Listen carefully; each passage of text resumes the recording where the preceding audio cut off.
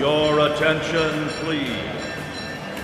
The Disneyland Limited now leaving for a grand circle tour of the Magic Kingdom. What?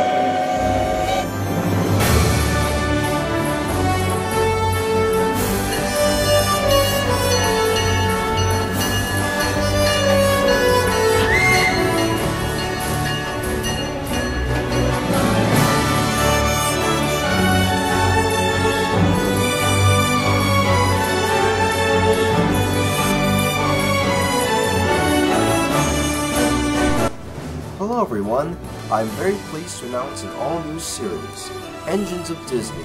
In this new series, I will be talking about the iron horses of both the Disneyland Railroad and the Walt Disney World Railroad.